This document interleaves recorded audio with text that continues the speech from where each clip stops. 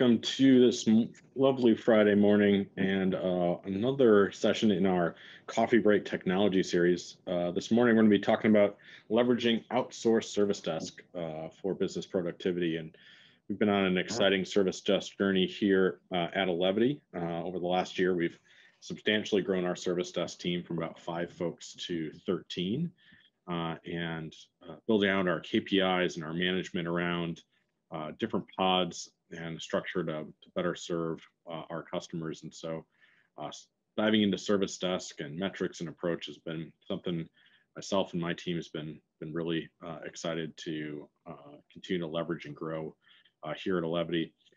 So thanks this morning for joining us on this topic. I am joined this morning by one of my coworkers and a longtime employee of GFC Alevity, Matt Fremar. Good morning, Matt. Yeah, good morning, Paul. So again, my name is Paul Hager, Director of Solutions here at Alevity. I oversee the mid-market team as well as our VCIO, Solution Architect, and ultimately our engineering group. Matt's part of our excellent group of virtual CIOs, and he covers the Appleton and Madison area for some of his virtual CIO accounts where he's an outsourced adjunct executive for our SMB accounts. So good morning, Matt. Why don't you give yourself a little introduction and your many years of service here. Thanks for all of that. Yeah, good morning. Thank you. So I've been with Alevity and Gordon Flesch for going on 23 years this summer. So in that time, I've held a number of roles and been, I would say, blessed to work for such a great organization and always being given those opportunities to grow into new adventures. So my role as VCIO today is to help work with organizations and, ideally, become a part of their organization and help them with their technology decisions and provide that strategic guidance and leadership within the organization. Great. Yeah, Matt does a great job. If you're one of our managed accounts, you've maybe been a part of one of your strategic SBRs, and we do those post SBR surveys. And I know Matt's customers really appreciate his insight. I get those surveys. We look through every one of them, and Matt, you do a fantastic job with those. So thanks for spending some time with me this morning and talking about thank you. Outsourcing IT end user IT support, right? So obviously we're biased or knowledgeable on this topic, depending on your perspective. But we're an outsourced IT organization. People typically see the value in, especially in small businesses where maybe it doesn't make financial sense for them to have a dedicated IT person because it wouldn't fill up their time. But also, Matt, you and I, as we meet new accounts, we meet a lot of folks that wear a lot of hats in those organizations, right? And often we find ourselves in a great position to be able to help take some of the burden of IT off so that they can focus on their day-to-day tasks. What are some of those common pay points that cause businesses, in your opinion, that you've met over your 23 years to make a change to outsourcing end user support? Yeah, absolutely. One of the big pain points in an organization that I see, especially in the some of the smaller organizations that we go into and start helping, is, as you mentioned, they've got a guy in-house that's wearing multiple hats, and one of those is helping to manage and support the IT infrastructure within that organization. Because that's not his primary role, oftentimes there's something of a skills gap. It's not his primary position. It's not his training. And so, we'll oftentimes see that issues take him or her longer to resolve than, what might be desired. Also, when there is an IT issue, they might be in the middle of an important project and all of a sudden they've got to stop working on that to, fix somebody's computer or, get the server back up and going, things of that nature. So, and other things too are oftentimes they like to take vacations. And when they do that, it's hard to get support or it's hard for them to take a legitimate vacation and be able to really recharge the batteries. So, a lot of times we see in those situations, outsourcing the help desk is a great way to be able to provide a high level of care and support to your clients, and allow those business employees to focus and work on their primary job functions and objectives. Yeah. What is vacation? When are we doing those again? Yeah, right. Exactly. So, but yeah, even in larger organizations, a lot of times, there might be one or two people that are on staff and helping out, but they're also doing help desk. And again, the help desk work is taking away from being able to achieve strategic projects within the organization. And so by outsourcing the help desk, it frees them to be able to focus on those things that are really value add and helping to move the organization forward. Yeah, I think it makes a lot of sense, right? And this is just one of those things that can get some economies of scale when you can leverage our whole team and their knowledge base and some of our tools Mm-hmm. have along the way, right? Yeah, exactly. Yeah, and as we keep talking through here, folks, if we do want to, hopefully you have a cup of coffee on this lovely Friday morning. If you don't, we will buy you a cup of coffee. Just got to hang on till the end. We'll throw up a slide for how to get your coffee gift card. So just hang with us. You do need to fill out a quick 2-question survey here at the end, and our marketing department will get that right over to you. So hopefully you have a cup, but can get another. So back to our topic. From a cost justification standpoint, is there a tipping point here to outsourcing this part of the business? Is there a number of users or any other component as you're thinking about a TCO?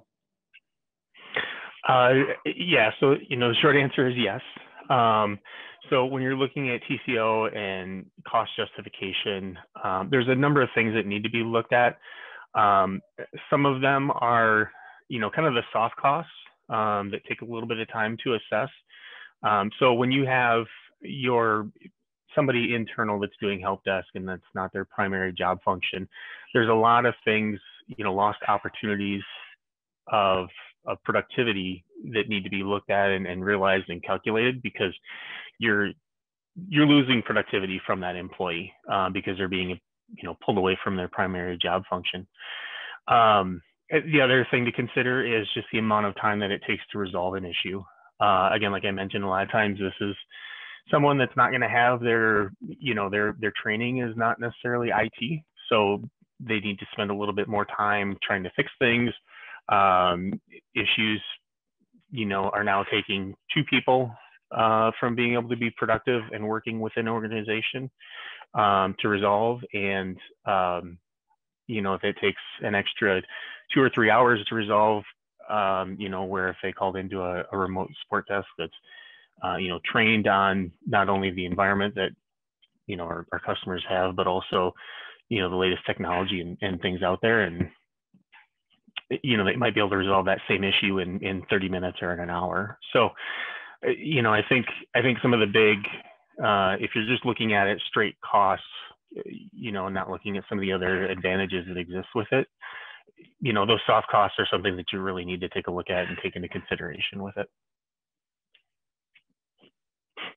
Great. Yeah, I think those soft costs sometimes are hard, right? But as we've helped people with TCOs, you can take the kind of an estimated fully burdened part of somebody's salary and say 25% of their time is spent on help desk, or 80% of their time is spent on help desk related items or issues. Sometimes one of our first asks is just write down all the times, start an Excel document, write down all the times you're spending time or being bothered. Even if it's just a number of issues, from that list, we can kind of translate it into time and can start to build out that TCO, I think, for folks. Yeah. And if you are that person, that's a good exercise to go with as well, just because a lot of times what we've seen is, decision makers within the organization or business owners, don't necessarily know how much time you're spending doing those things, and you can tell them, but oftentimes, when you can have that proof behind it, it helps them to really realize how much that's taking away from their business and getting things done. Yep. Yep. Agree. Other kind of on that theme there of, if we're talking to maybe an office manager or a COO and there's a CEO or business owner to kind of convince here, are there any common misconceptions or objections that you encounter around this kind of outsourcing end user support? A lot of businesses probably are concerned a little bit that a third party will never truly understand the user's individual day-to-day needs or understand their business. How do we, in our experience and the accounts that you help with as a VCIO, manage the kind of uniqueness of each client? Yeah, absolutely. That is a common concern, especially if you're not using an outsourced help desk today. Can an outsourced set of people, are they really going to provide the level of support and care that we need? Are they going to be able to understand our organization, our applications, things of that nature? And what we've learned is, most organizations, there's certain patterns to them. When you take a look at maybe some things that I've heard in the past are, well, we've got this really specialized application, and we don't think that a outsourced help desk would be able to help or support users with it. And what they kind of don't necessarily realize, and it's not their fault or anything, but that application was written around a set of standards and best practices that a lot of other applications are written around. And so, yeah, maybe it is a little bit of a unique application, but it doesn't, it's not necessarily that special that we can't take the experience that we have with other applications and still, be able to provide the level of support for it. We'll also invest a ton of time into training and documentation and things of that nature, so that as we, when we come into your environment, we're going to document those things so that we can learn what it is that it's going to take to support your clients and your users. A lot of times in organizations, creates a set of processes and applications and things of that nature, and that becomes their secret sauce to why they're so successful within their market. And we certainly don't want to change that. We don't want to be a hindrance to that. We want to help embrace that and be a part of that. So that's a big part of it. And, one of the ways that we really help foster that is by using pods for support. So all of our clients are assigned to a pod, which is a small group of engineers and technicians that are there to support those clients. And they can, because they're only supporting a certain set of clients, they're not supporting, every Elevity client. They can get to know your business better, get to know your employees. It's nice, as a client, I'm sure it's nice to be able to call in and hear a familiar voice and someone that understands what you're doing, how you're trying to do it, and the importance of that. Yeah, I think the pods have been are an important way for us as we ultimately scale out our service desk business to make sure that we have only a smaller group of individuals touching each account. They get to know some of these unique applications and the people, right? This is still a service and a people industry, and we want to be able to build those relationships. And I know the service desk team, as we did the pod launch, was really excited about getting their team assignment and knowing kind of what team we can have. And we have some fun competitions between our pod Alpha and Bravo, and about closing tickets and helping customers out and keeping customer satisfaction high.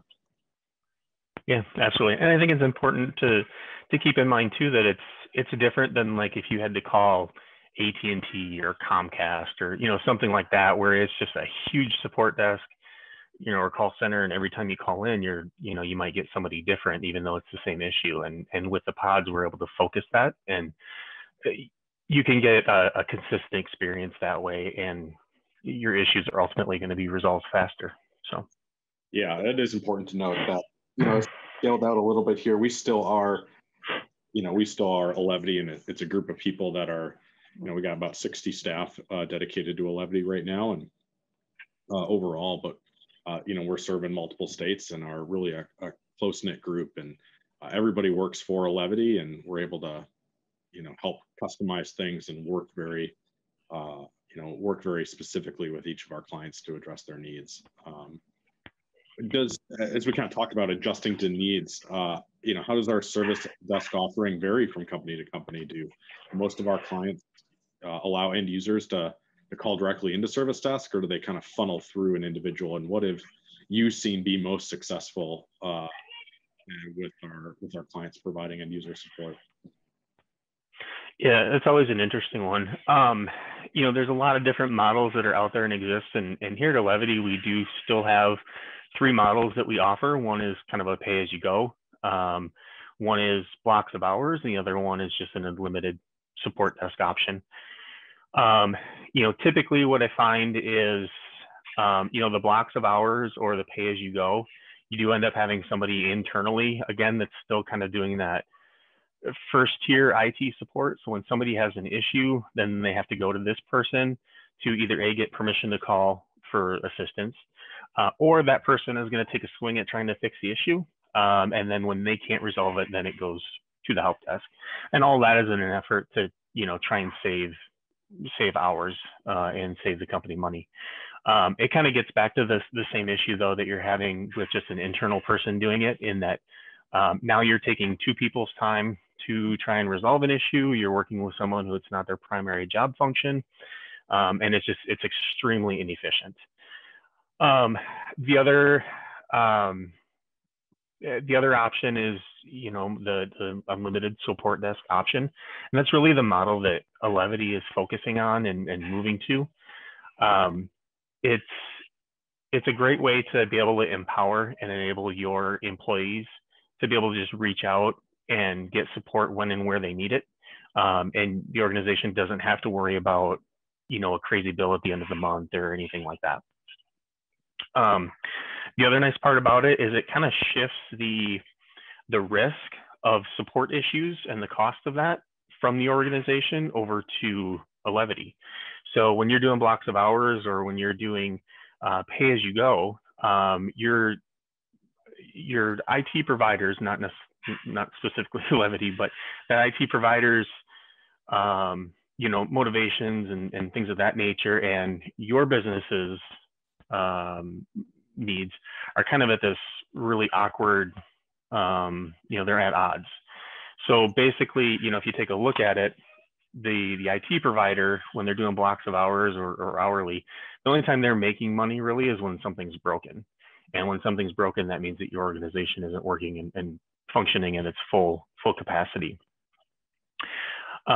With the unlimited support desk options, if there's an issue that we need to resolve within a Levity, let's say, then it's on us, and it's our time, and it's our resources that need to be invested in fixing that. So, the motivation in that, the motivation for that aligns with what the organization's goals are, and that is that IT is just up and working, and we don't need to worry about it. And our goal is to also make sure that we're not having to spend a bunch of resources trying to fix issues all the time. If we see something that's a repeat issue, if we see something that, we can proactively address, we see that, maybe the battery in one of your UPSs is not at the capacity that it should be, and it's going to start causing issues. We can bring that up to you proactively and get that taken care of, rather than waiting for the thing to fail, and then now we've got a scramble to try and take care of it. Right. So the other nice thing about that shift too is, if you do have a bad day, let's say server crashes, or you get ransomware or something like that on the network, you can blow your IT budget real quick if you're just doing blocks of hours or hourly. Getting a couple engineers on site to remediate all those issues, it can get costly real fast to get your business up and going. So, a big part of when you get into that unlimited support option, there's a lot of other resources that we at Levity are going to bring in to make sure that we're preventing that from happening.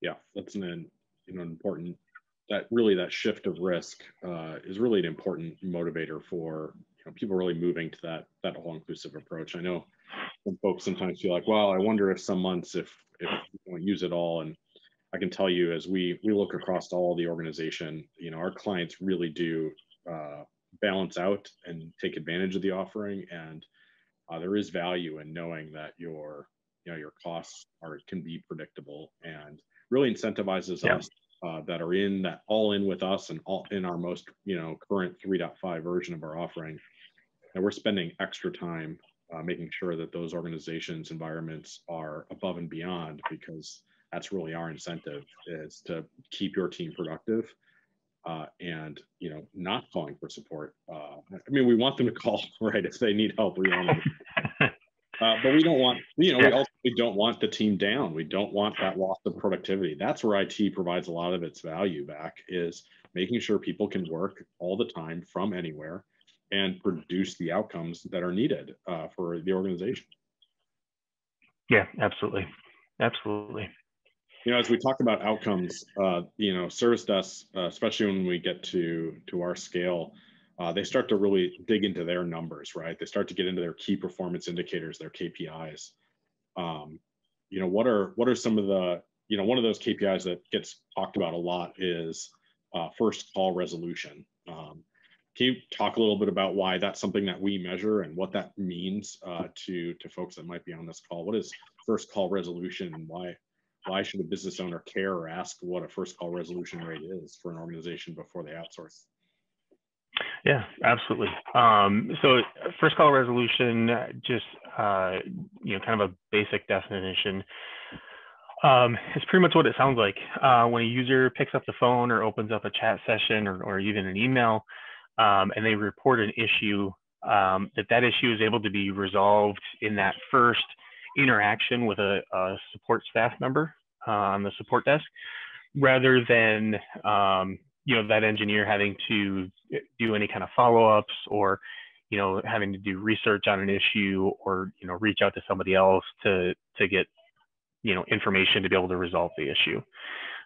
So it's that metric of, you pick up the phone, you call and say, hey, I'm having this problem, and when you hang up the phone, that issue's been resolved and you can go about your day.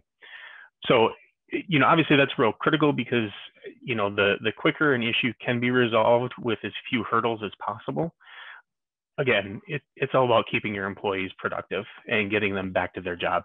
Issues are going to happen. That's why we need the support desk, and we'll likely always need them, because things break, or things change. Sometimes it might just be a simple setting that needs to be adjusted. So we're always going to need them, but if we can minimize the amount of time that it takes to go from picking up the phone to hanging it up, that's just critical to keeping your business functional and working at peak performance. So, and a lot of levity, we invest a lot in document management, documenting our clients, keeping that documentation up to date, and training of our employees to make sure that they're up to date on the latest technology. So we have a pretty high, I think, a really high first call efficiency number, and I think that's a big part why, is because of the investment that we make in technology and training and our employees. Yeah, 91 to 92% of the time. So 9.2 out of 10 times we're resolving those issues the first time. That ultimately keeps your staff, if you're a client of ours, your staff working, right? So they're not calling back. They're not saying, oh, these repeat IT issues, I keep having it. And I call, and then they got to call me back 3 times to finally get it resolved, right? We want to make sure, get you the right resource, and that might mean we escalate your issue right away, right? We're looking at tickets coming into our support desk, and we might see that issue and go, this really needs immediate on-site support, and we get that over to that team. We're not just gonna put people through, oh, you got to talk to level 1. Well, then we're gonna have to take you to level 2. Well, then you're gonna have to get to level 3. Again, we're not the AT&T and cell phone call center where you got to here. We operate with some intelligence and integrity, and understand that your time is very valuable and your employees' time is valuable, and we need to get everybody back to being productive right away. Yeah, absolutely. Absolutely. So I have a few minutes left here. I might give people a chance to ask any questions they might have, but maybe a few parting tips or tricks for people to get the best support out of Alevity from your perspective, Matt, your or 20 years of experience. Yeah, absolutely.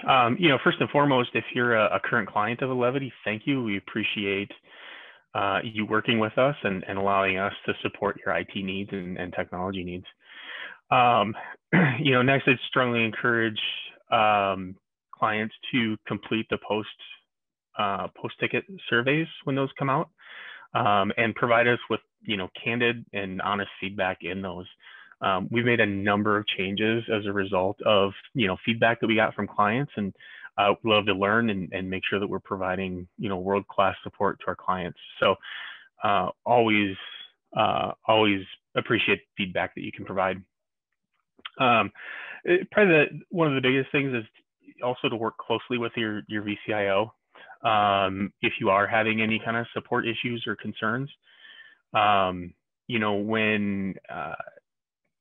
your VCIO can help, kind of take a look overall what's going on. If you're not in a version of our support that has a VCIO, please reach out to us. We'd love to, discuss that and discuss the advantages of that and see if that makes sense for you. But VCIO, in addition to watching out for your technology infrastructure overall, is really there to help make sure that you're getting the best support possible. Great. Well, do you want to echo that? Appreciate if you are an existing customer joining us this morning. Thank you for your continued trust in business. We truly value it and your time and spending some of it with us on this Friday morning. We'll give people an opportunity to ask any questions they might have. And meanwhile, go ahead and open up your camera app on your phone or go to this link to claim your free cup of coffee as a thank you for joining us this morning and spending some time with us. So we'll leave this up and give anybody a chance to ask any questions they may have.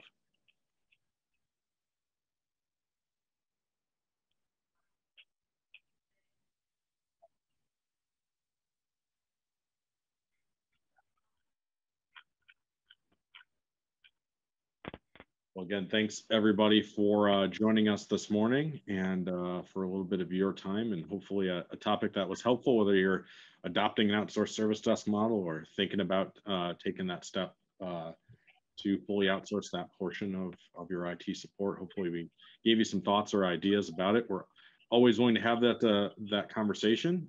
If you are a prospect here thinking about making a change from an IT provider perspective, the next step would be diving into one of our technology 360s or T360s. So head over to alevityit.com/T360, or for this event or our longer thought leaderships, as well as some Teams training events that we have coming up, some really exciting stuff coming through with our event and marketing group here.